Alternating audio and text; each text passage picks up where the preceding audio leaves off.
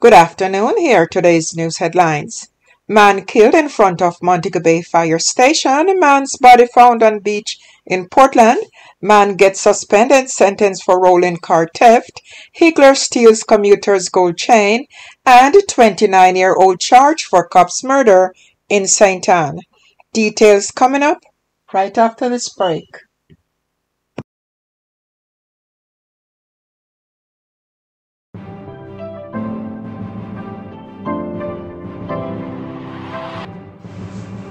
A man was shot and killed just meters away from the fire station in Montego Bay, St. James on Thursday night.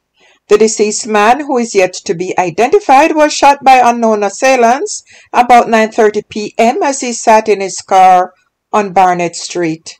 The attackers then fled the scene in a motor car. The dead man was wearing a red shirt and black pants and was driving a Toyota Corolla motor car. Reports are that firefighters and civilians in the area had to scamper for cover when the multiple explosions were heard. The police are investigating.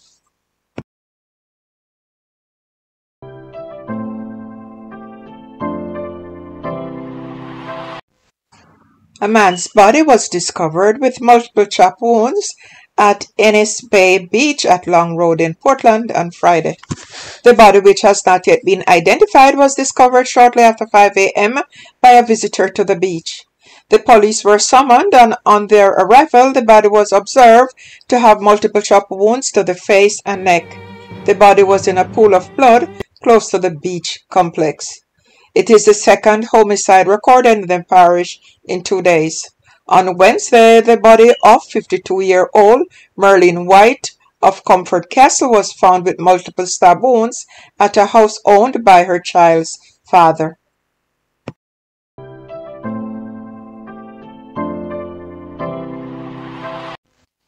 A father of 3 got to go home on Wednesday after spending 7 months in custody for participating in the theft of a motor vehicle.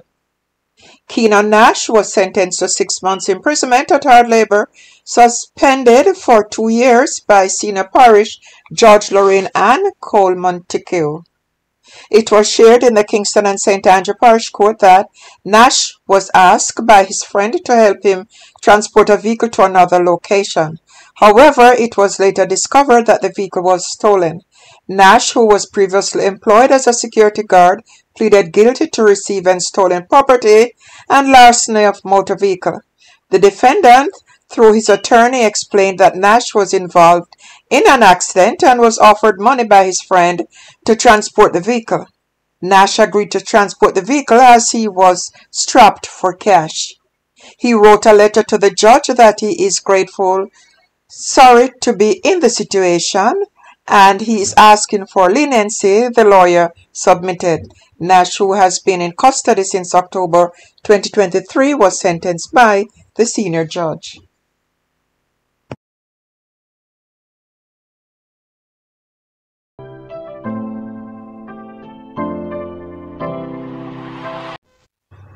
A Higgler who plies his trade in downtown Kingston was discharged from criminal proceedings in the Kingston and St. Andrew Parish Court on Wednesday after spending a year in custody.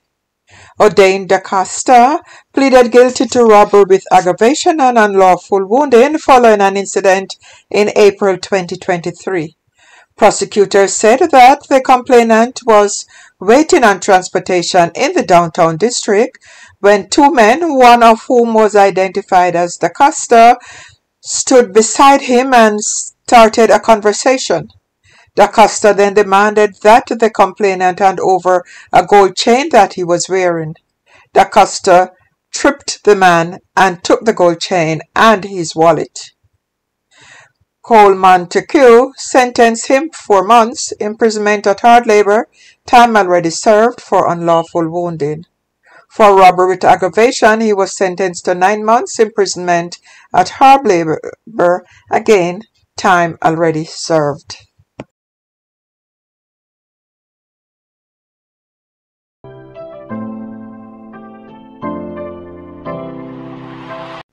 A 29-year-old Trelawney man has been charged for the murder of Police Constable Ricardo Fairclough in St. Anne last month. O'Shane Davis, alias Sean Brown, is also charged for the shooting of a female vendor. Davis is charged with murder, shooting with intent, possession of a prohibited weapon, and unauthorized possession of ammunition. The incident happened on the night of Monday, April 15. The police report that Davis and 2 other men went to Bravo Street in St. Anne's Bay where they shot the vendor in her face and upper body. While escaping, they were confronted by police constable Ricardo Fairclough and a gun battle ensued, the police reported. Fairclough and Davis were shot in the exchange. The police say Davis and his cronies fled while the injured woman and policeman were taken to the hospital where Fairclough was pronounced dead and the woman admitted and later transferred to another hospital. They say Davis was taken to the Falmouth Hospital in Trelawney by his cronies, where he gave his name as Sean Brown, and that he also gave a story as how he was shot. The police say that based on early investigations, he was arrested at the hospital. He was subsequently charged.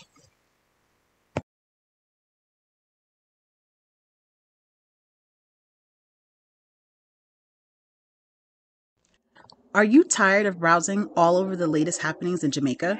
Discover it right here on Jamaica News Online TV YouTube channel. Foreign or home and you want to be in touch with the happenings in Jamaica? Guess what? You are in the right place. We bring you reactions to the latest news at 6 a.m., 12 noon, and straight up news at 6 p.m. Ask and you shall receive, guys. So if you are watching this video, like, subscribe, comment, or share. Hit that subscribe button and remember to comment below with your thoughts. Guys, make sure you come back again and again to watch our videos. Remember, 6 a.m., 12 p.m., and 6 p.m. We are always here to give you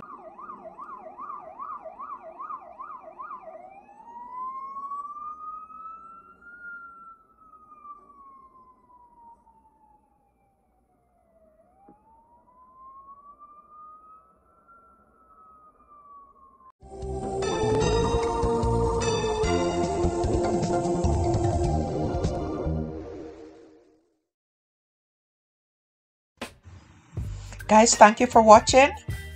Don't forget to subscribe, like, share, and comment down below.